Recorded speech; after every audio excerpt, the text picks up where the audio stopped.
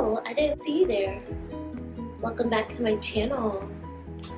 So you're probably wondering why I look like this, and it's because you look like this too on the other end of that camera. So yeah, today we're just gonna be doing a little food vlog. It's my first one, but you know, I made some food, and I got the recipe off of Pinterest. Your girl's not a cook. She don't like cooking. I know how to cook, I just don't like doing it. But I'm trying to do better. Well, I just wanted to change my lifestyle. You know, 2021, everybody wants to lose weight. So I thought this would just be a fun video to do. Let me know if you guys end up doing the recipe. Share it with me, and you'll be able to get all the instructions for what's in the recipe down below. And also, before you leave the video, don't forget to, you know, subscribe. I greatly appreciate it. You know, like, leave a comment, let me know how you did on my first food vlog, and if you tried the video, if you enjoyed the food, if it looks nasty, you know, all of the above. I'm not perfect, clearly. I want my channel to be a place where we don't have to be perfect all the time. We don't have to be put together all the time. We're real. So thanks, and let's get into this video. So we're gonna take a large skillet and we're gonna add 2 tablespoons of olive oil, and we're gonna place our skillet on medium to high heat. Now we're gonna add a pound of Italian sausage in mild. You can do whichever you prefer, but now I'm just gonna crumble the Italian sausage to my liking. So I want to cook and crumble the sausage until it's cooked through and browned. This was my first time trying this recipe. I found it on Pinterest, so I just thought it would be a fun idea to try to cook something new and different. I'll have the recipe listed down below, so at the end of the video, if you want to try this recipe for yourself, you can go ahead and find the recipe also listed down below for your convenience. So I'm still cooking the meat through, just really making sure I crumble the pieces up.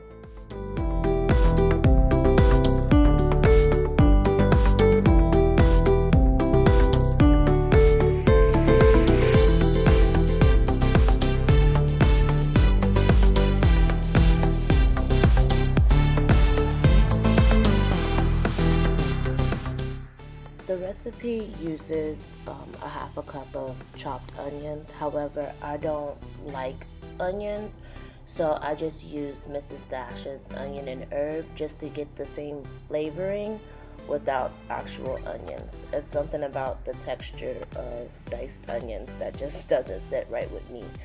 So I didn't really measure it. I just kind of eyeballed it to my preference. But if you want to follow the actual recipe, it requires half a cup of diced onions. So now I'm just mixing that flavoring through and finish crumbling up the sausage. Just making sure I really work that in there and make sure everything is nice and brown. Then we want to go ahead and add our red pepper flakes. So I'm just adding those in there. And it's half a tablespoon of the red pepper flakes that we're adding. And we're also going to be adding our garlic. I went and bought the minced garlic, so half a teaspoon is the equivalent to 1 clove of garlic. In the recipe, it tells you to use 4 cloves of garlic, but I just, you know, I'm a little lazy. I'm not a professional cook, so we're just going to improvise. Okay, so I'm mixing all that in there, and while my sausage is continuing to brown and looking lovely, all the seasonings and spices that I just added in there are just gonna mix and marinate. So now this is almost cooked through, and I'm just finishing up browning it. And then I'm gonna go ahead and add my chopped spinach. So in the recipe, you put 1 cup of spinach. I like to put a little extra spinach because I do like spinach. But I went ahead and measured out the 1 cup of spinach, and then I think I ended up adding some more spinach in there just to get extra spinach in.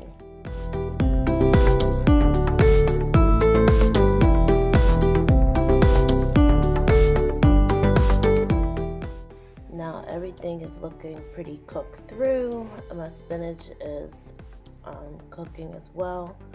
So now I'm just making sure I crumble the sausage even more just to get finer pieces, and then I'm gonna add my tomato sauce in. I added 1 can of tomato sauce in, and I'm just gonna mix that in.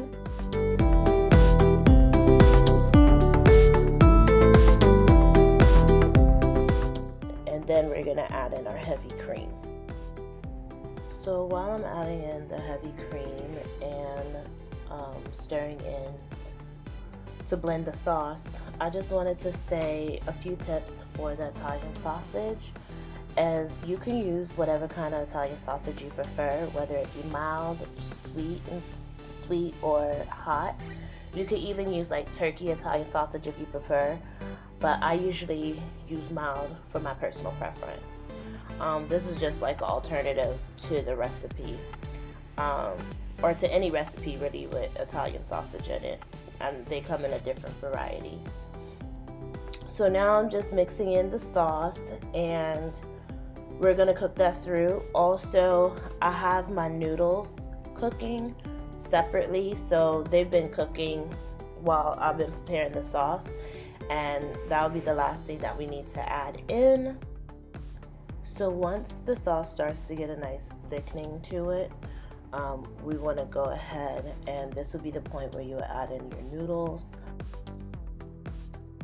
We don't want to have our noodles fully cooked because they're going to cook fully in the sauce. So I would recommend that when you're cooking your noodles, you undercook them a little bit so you can let them finish cooking while in the sauce. Therefore, the noodles can absorb the flavoring.